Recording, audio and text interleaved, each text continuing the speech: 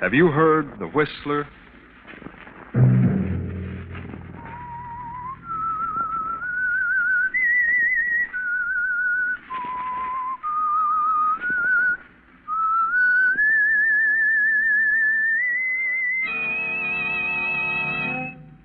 I'm the Whistler. I must kill Henry. I must kill Henry. That was Ambrose Brent, official of an airplane plant. He found strange notes in the night. You better get away, Ambrose. Take a good long rest. The sooner the better. That was Henry Pierce, Ambrose's partner. He was growing fearful of Ambrose. Get this prescription filled, Ambrose. It'll make you sleep. And you'd better get away. And that was Ambrose's friend, Dr. Fenwick. And this is Ambrose's wife, Doris. What's happened, Ambrose? Look at me. What have you done? Another Saturday night, and again CBS presents The Whistler.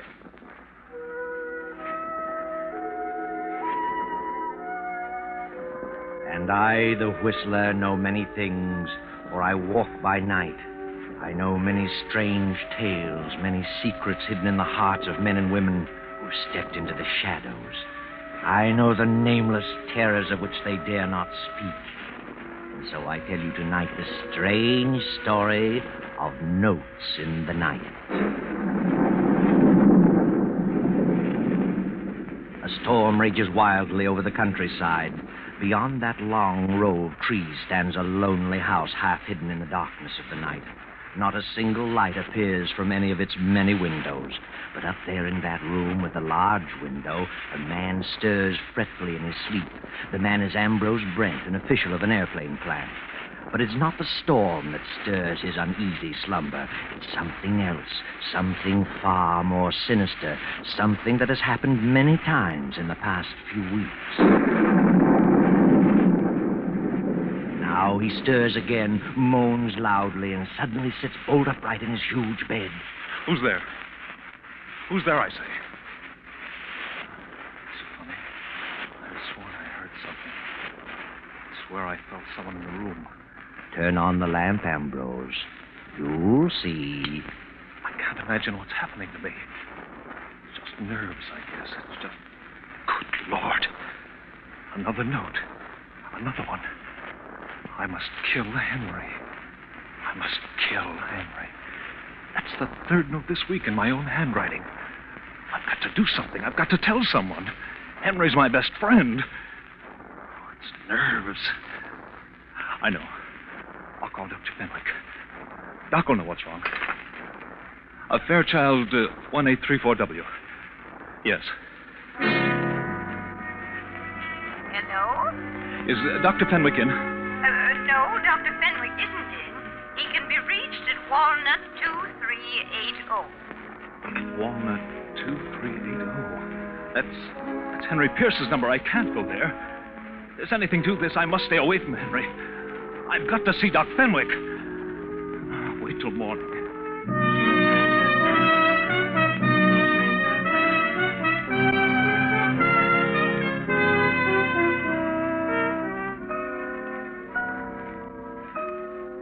Well, hello, Ambrose. Sit down. What's wrong? Doc, I've got to talk with you. Oh, of course, Ambrose. Why not? What's up? Something's wrong with me. Terribly wrong. Oh, yeah? Read this note. No? I must kill Henry. Henry? I must kill Henry? I don't get it. What has this to do with your trouble? I wrote it. You did? Well, really? And why did you write it? I don't know. I don't remember writing it, but I know it's in my own writing. And that's it. Who's Henry? Henry Pierce. Who else? Have you been drinking, Ambrose? Not a drop, I swear. Well, look, old boy, you'd best sit down. Ah, that's better. Now, when did you write this? I don't know. I found 6 notes just like that. 6? Where? On the nightstand beside my bed. Are you sure it's your writing? Well, doesn't it look like it? Yeah, certainly does. Tell me, how many hours have you been putting in at the plant lately? Oh, too many. I'd better give you a thorough going over, Ambrose. But why should I write such notes? I don't know. Mind plays queer tricks on us sometimes under undue strain. You'd better slow down. That's my best prescription. Take it easy. Get out of town as soon as possible. Yes. Yes, I guess you're right. Here, I'll give you something for your nerves. Thanks. Doctor, you don't think I'm losing my mind, do you? No, Ambrose. You're just terribly upset, that's all. Here. Here's your prescription. You better get it filled tonight. Thanks. I'll leave Saturday. You don't think there's anything wrong with me? Mentally, I mean. If you're in town after Saturday night, I'll drag you out with my own two hands. Good night, Doctor. Good night, Ambrose. Sleep tight. And don't think about anything.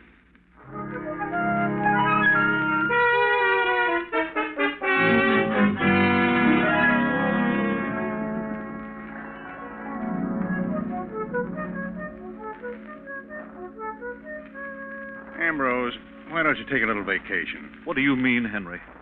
Have you been talking to Doc Fenwick? Fenwick? Of course you have. He told you all about it. About what? I feel better than I've felt in years. I'm in excellent condition. Do you hear? Certainly I hear. What's wrong with you, Ambrose? Nothing. If you act like this, I'll be forced to agree with Doc Fenwick. What has he said? He just said you were overworked. Well, he doesn't know everything. Ambrose, you'll please me very much if you'll take a little vacation. Did Doc Fenwick tell you what was bothering me? Yes, he did, Ambrose, and I think you'd better get away as soon as possible. Oh, I'm sorry, Ambrose, but don't worry. Everything will be all right. Then you're not worried? You're not upset about it? Certainly not. Why should I be? Please believe me, Henry, I wouldn't do such a thing. I've never even thought of such a thing. I'd kill myself first. You do believe me, don't you? Huh? Why, of course I do, of course. I wouldn't kill you. I have no reason. Shall I drive you home, Ambrose? No, I'll get home. I'd better leave tomorrow, hadn't I? I'll go up to my place in the mountains. There's no one there. My wife has gone to Palm Beach. Yes, Ambrose. You better leave tomorrow. Yes. Doris will be back from Palm Beach in 3 weeks. That'll be long enough. I'm sure you'll find things different when you return. Quite different. Good night, Henry. Goodbye, Ambrose. Sleep tight and don't think about anything.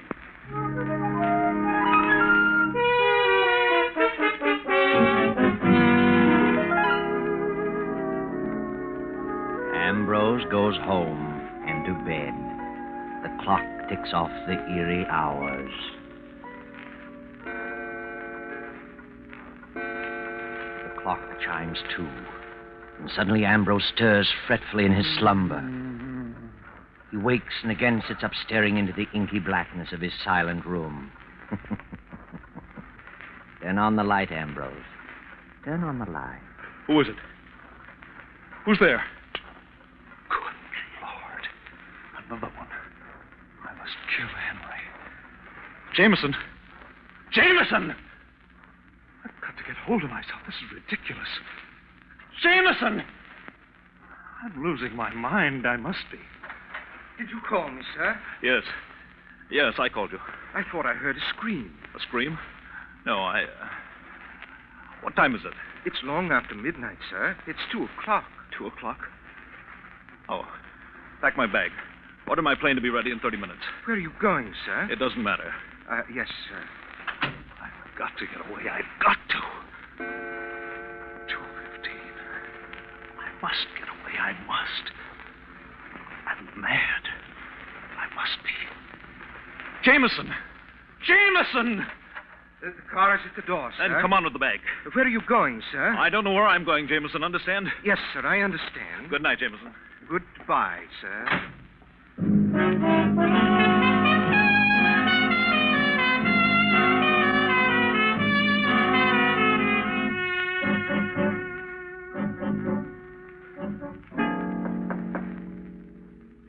Yes? Yes? Who is it? What do you want? Come in. Ambrose, is that you? What on earth are you doing here at 2:30 in the morning? What's wrong? I say, what's wrong with you? I must kill Henry. I must kill Henry. Ambrose, put up that gun. No, don't, Ambrose. Don't. I must kill Henry. Don't, you're mad. Don't come near me. Don't. Ambrose.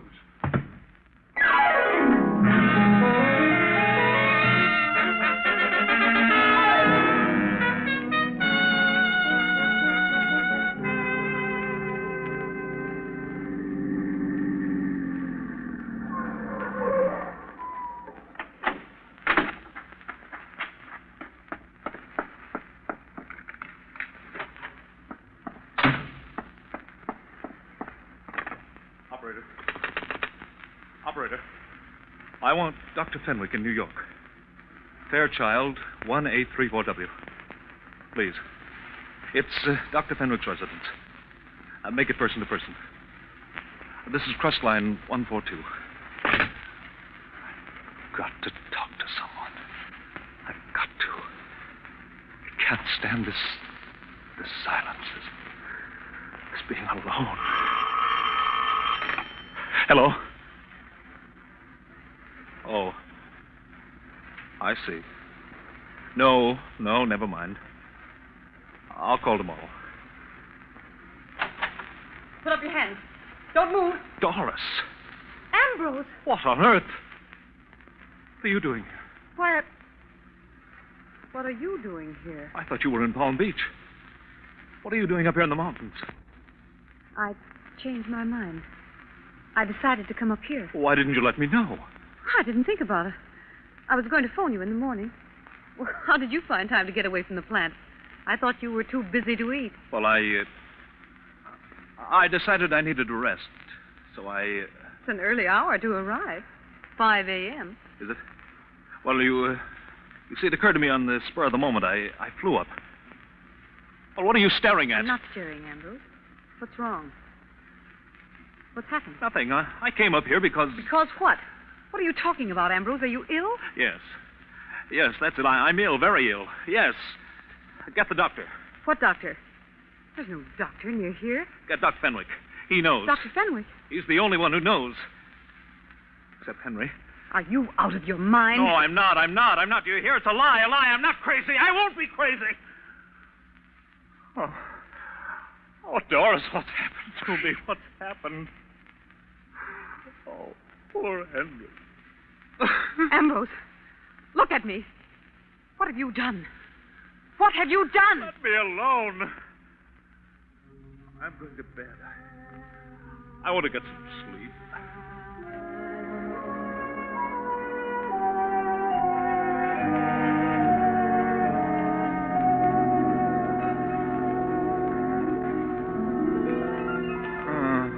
I've done nothing. What's that?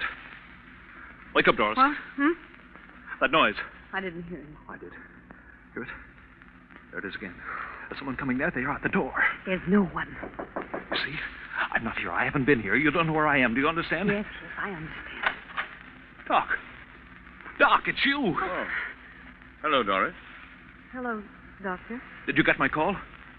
You did, didn't you? Now, Ambrose, take it easy. Everything's going to be all right. Don't get excited. All right. What do you mean? You've got a 50-1 chance to pull out of this. Pull out? Certainly. I know you're mentally upset. You have been for weeks. I'll swear to that. I have records. I'll appear on your side. You'll get out of it. Out of it? Out of what? You're not a killer. Killer? What did you say? What did you say? I said you weren't a killer. I understand your case perfectly. Henry is dead.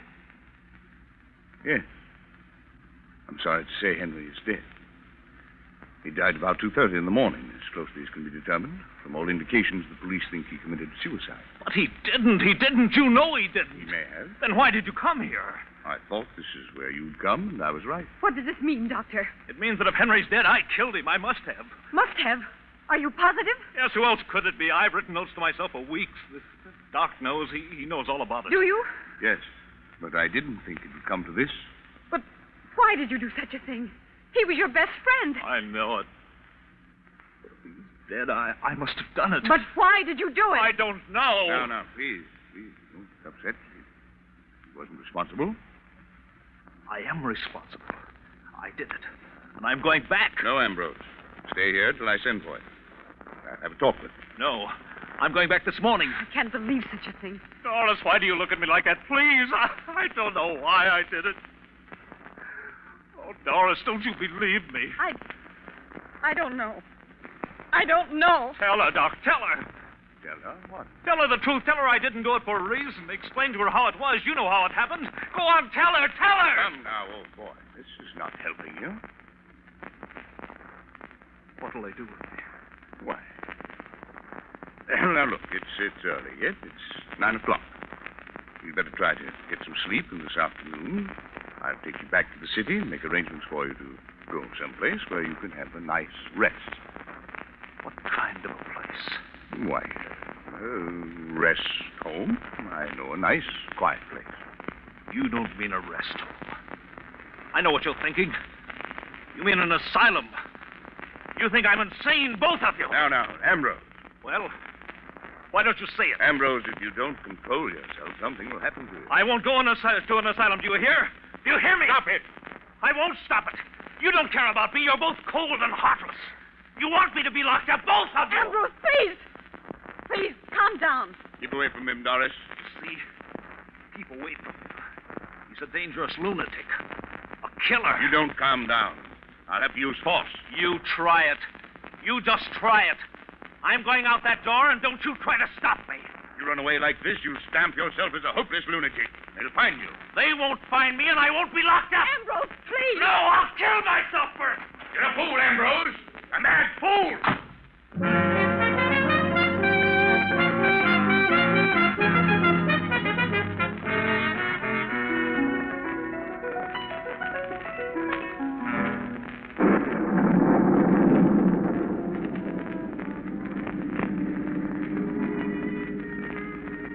Now you've done it, Ambrose.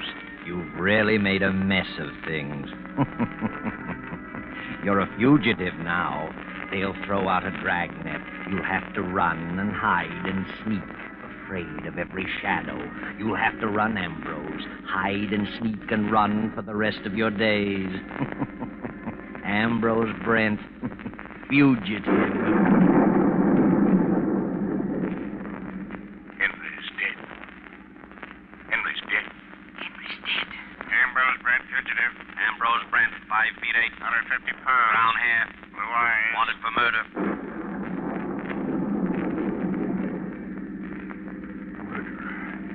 Fugitive. Lunatic. Padded cell. Lunatic. Padded cell. Lunatic. Hurry, Ambrose, hurry. More gas. Step on it.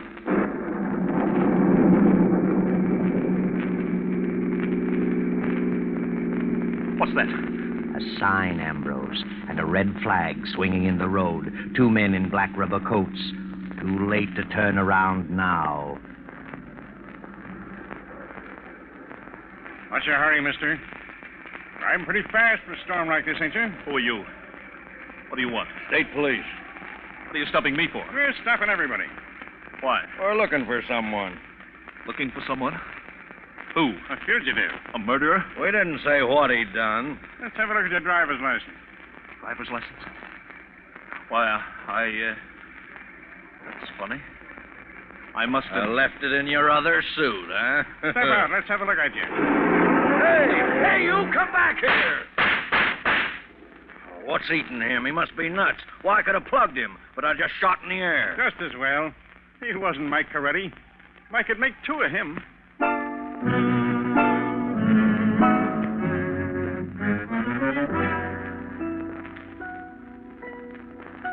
Know where you are now? Recognize this room? That's right. It's the room of death, where Henry was murdered the night before. His body has been removed, but the pad on his desk is still there, smeared with a large brown stain.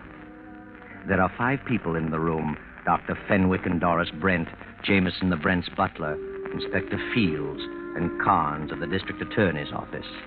The inspector is speaking. District Attorney Carnes had an appointment with Henry Pierce. It was he who discovered the body this morning. Pierce had been dead about 7 hours. Right, Mr. Carnes? That's right, Inspector Fields. We attempted to reach Mr. Brent and were told by Jameson, the butler, that he left town at 2 in the morning.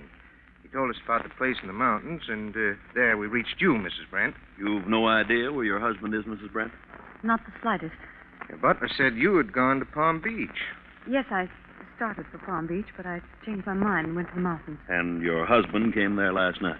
Yes, it was about 5 in the morning. About 9 o'clock. I flew up to the cabin and got there a few minutes before 9. Why did you go there, Doctor? Well, I advised Ambrose to take a rest. He's been working too hard and was heading for a nervous breakdown. When I learned of Henry's death, I went to tell him about it. Doctor, you visited Henry Pierce here last evening. I did. He phoned me to come over. I got here about 11. He'd made a new will and wanted me to witness it and asked if I would serve as executor. I read it and signed it. I see. In whose favor was the will drawn? Well, the old will left everything to Ambrose. Henry had no living relative. But because of Ambrose's mental condition, he decided to leave everything to Doris, Mrs. Brent. That's correct. I found the will on the desk. Was Ambrose Brent your patient? Yes, of course. What was his trouble? Too much work. He had a great responsibility. Did you think he was losing his mind? No. Did he think so? Well, he was terribly upset. He'd been having hallucinations. Doctor, when was the last time you saw him prior to finding him in the mountains? The evening before Henry died. I wrote him a prescription. Mm-hmm. And where did you go after you left Henry Pierce last night? I told my servants that I was going out of town for a holiday, but it was storming so when I left Henry that I decided to stay at my club. Mrs. Brent, did your husband, Mr. Pierce, ever quarrel? Not to my knowledge. They were the best of friends. I see. Have you told us all you know, Dr. Fenwick? No. Then I think you should. What was it that bothered Ambrose Brent? Well, he said he had been writing himself notes. They were all alike, in his own handwriting, and all said the same thing. I must kill Henry. I didn't know this. Certainly not. That was the patient's private business. I thought that if I could get him away for arrest, he'd pull out of it. There you are, Carnes. Must have been on his mind. Yes, but what's the motive? An unbalanced mind doesn't always need a motive. Then you think Ambrose did it? He loved Henry like a brother. If he did it, he was completely out of his mind. Believe me. Ambrose. What? Well, thank heaven. You finally came to your senses. Come in, Mr. Brent. I suppose you want to see me? I'm Inspector Fields, Police Department. This is Mr. Carnes of the District Attorney's Office.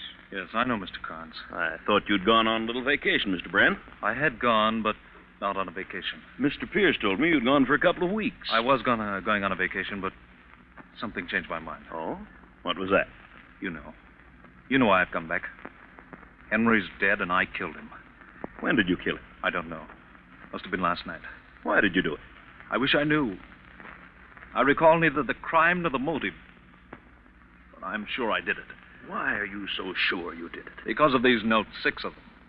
I've been writing notes to myself for weeks. Read them.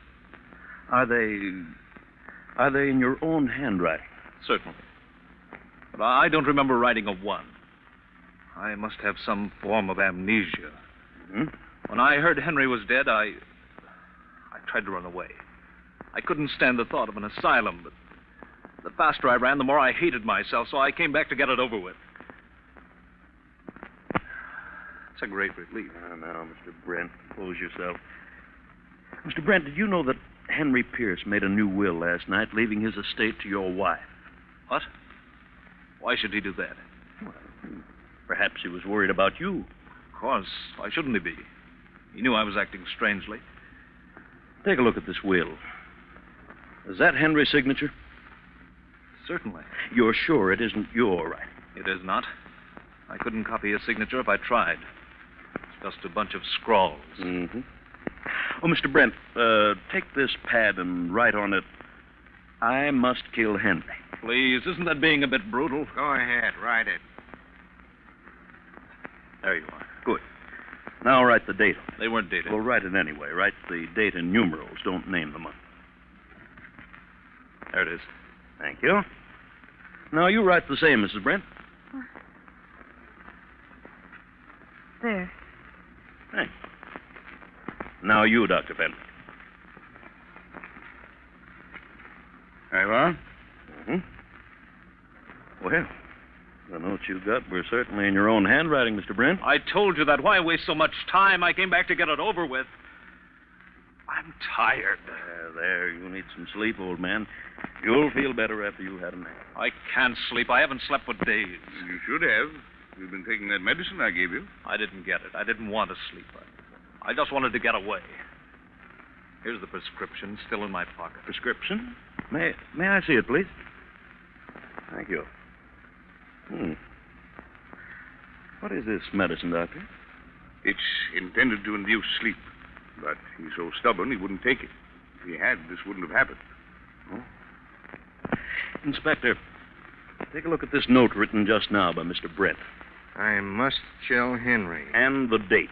5/14/42. May the 14th, 1942. Now, Mrs. Brent's note. I must kill Henry. 5/14/42. The same. Mm-hmm. And now Dr. Fenwick's. I must kill Henry. 14/5/42. And now read the date on the will. 14/5/42. What does that mean? There aren't 14 months. And now look at the date on this prescription. 14/5/42. Well, I'll be darned. What does it mean? It means that Dr. Fenwick was educated in Europe, where they indicate the day of the month first, then the month. The 14th day of the 5th month. What? Well, you're crazy. Are you accusing me of this? It means that the doctor, not Henry, wrote this will, and if he wrote the will, he must have killed Henry Pierce. And if he killed Henry, he must have had a motive. And I've guessed that motive. You're out of your mind. What motive would I have? You also wrote those notes and left them for Ambrose to find. You're an expert at handwriting, Dr. Fenwick. You figured that Ambrose would be declared insane, and Henry's as well as Ambrose's property would go to Doris with you as executor in complete control. I don't believe it. Ridiculous. And this is what I hate to say at this moment, but I think it's true. Dr. Fenwick, tell him about you and Mrs. Brent. That's a lie. Tell him, Doctor. That's what's back of the whole thing. You're stuck. You might as well tell him. All right. All right, I wrote the will. I wrote the notes. I am in love with Doris. I have been for years. She was in love with me. Doris. I'm sorry, Ann. But she had nothing to do with Henry's death. Not a thing. I came here that night disguised as Ambrose. Henry didn't hear my voice. I only whispered. He thought it was you. That's all. Sorry, Doris. Stop him. Good Lord. Well, the doctor is dead.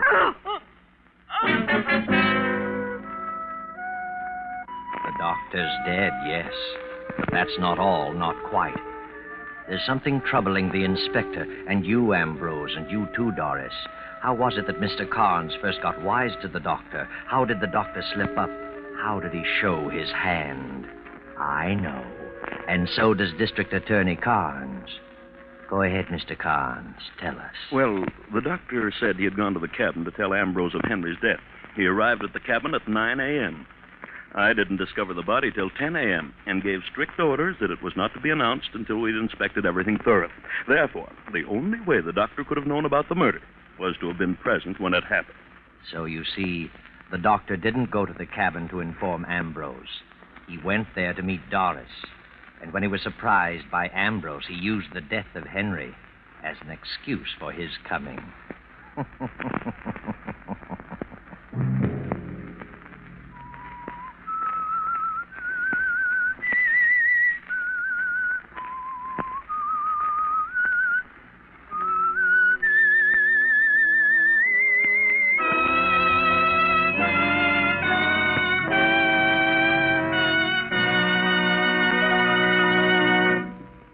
CBS has presented The Whistler.